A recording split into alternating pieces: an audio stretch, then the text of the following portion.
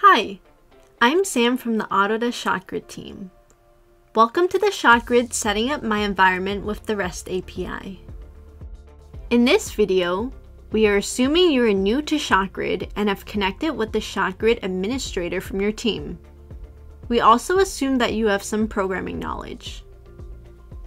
First, we'll need to set up a personal access token, which will allow Autodesk applications to authenticate APIs and run scripts on our behalf.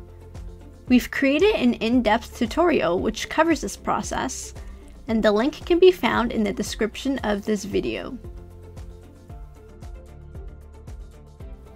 In this video, we'll cover how to set up the REST API using Postman. Later, we'll also walk through reading and updating a shot that we created previously using the Python API. The REST API is a UI-less data access interface that contains a set of rules and guidelines for building a web API. This includes functionalities around entities and CRUD requests, authorization and authentication for API, and site preferences.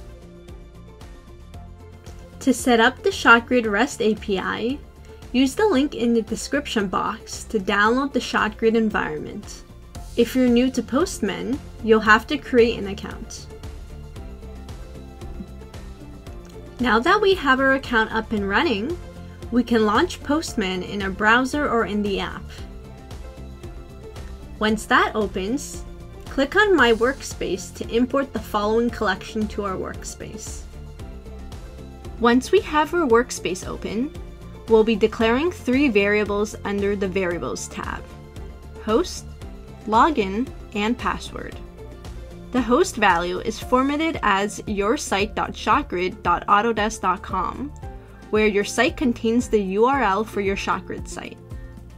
Your login and password will be the same as your Postman login credentials. Let's ensure to save our variables. Going back to the Authorization tab, we are going to make some changes to the input fields. Now that everything has been declared, we should be able to get our new access token. Hooray! We successfully gotten our token. After clicking Use Token, we will then see the access token pop up. Keep in mind that these tokens are time sensitive, so we will have to repeat the steps above to refresh our token as needed. Let's now ensure our new token is working by reading a single record. In the Parameters field, let's deselect all the query parameters. We can fill out our path variables with a name and with our ID value of 2428 we obtained from ShotGrid. In the next heading, ensure the type under Authorization is selected as Inherent Authorization from Parent.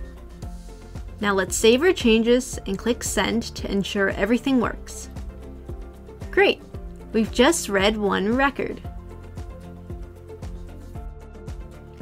Let's now update a shot's description in Postman in the drop-down tab called Update an Existing Record. Let's create a new query parameter called Fields with a value of description and our new description.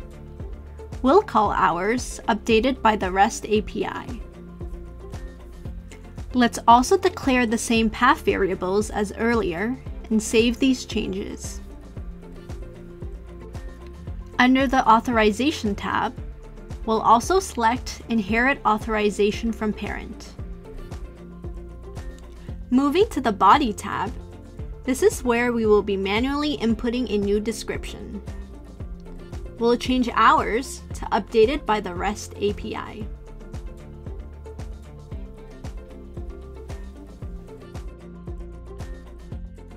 Let's save these changes and click Send. Awesome! We should now be able to see our new changes in our ShotGrid site. Let's verify this by refreshing our site. For reference, we can see our former description.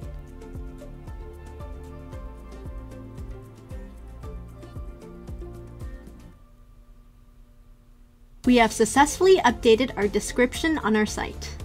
Nice!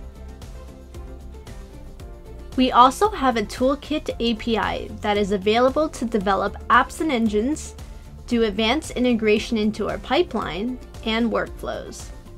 For more information about the Toolkit platform and Toolkit Core API, visit our developer documentation referencing the link in the description box.